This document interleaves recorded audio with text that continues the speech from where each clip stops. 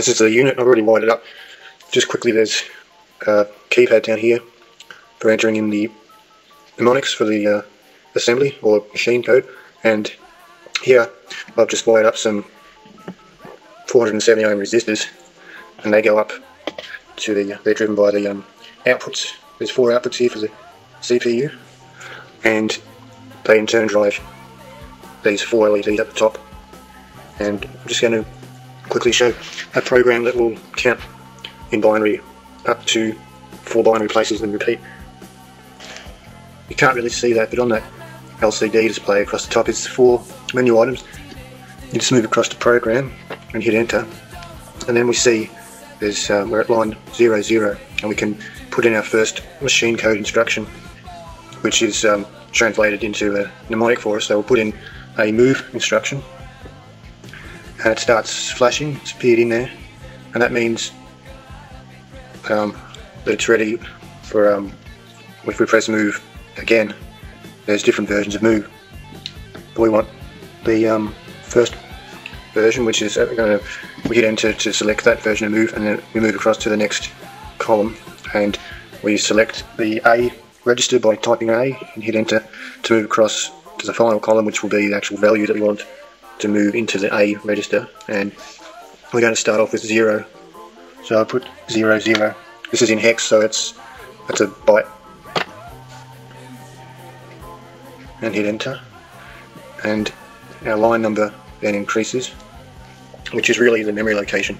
So the first memory location, 00, has the MOV instruction. That's what's going to start executing first, and then it moves on to this one, and then depending on if there's an instruction to tell it to jump or not, we'll just keep on moving incrementally down the memory locations. The next, we want to move, we want to output whatever's in the A register, and that's using an out command. So on the keypad I'm just pressing out/in, and then in/out, and first of all in lights up. Pressing it again, you get the out flashing. Press enter and select what you want to output, and it has to be a register. So we want to output A. Whatever value's in A will be sent to the output port, and hit enter. We go into the third line, which is number 2, and we need to pause the operation. It's because we haven't done anything, but we've output whatever was in A.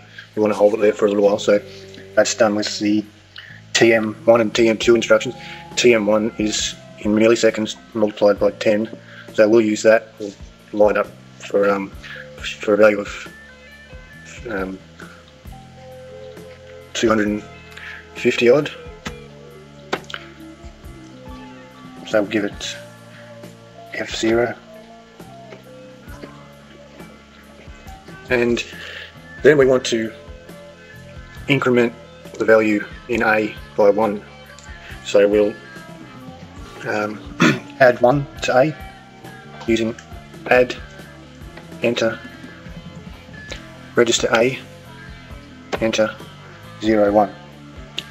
And so we've got the add mnemonic there, register A, and then the value that we're going to add to register A, which is 1 in hex or anything that could be binary, but it's all in hex for this system. Then once we've done that, we can go back to the output section, and that was on line 1. So we need a jump command to go to line 1, and then you add the line number, which is no different to a memory location.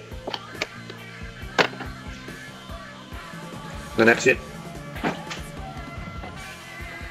I've changed the timing instruction to time 2, which allows us to enter in seconds because it was going too fast. So I've made it into 1 second. It'll count up 1 binary increment every second. Just hit run.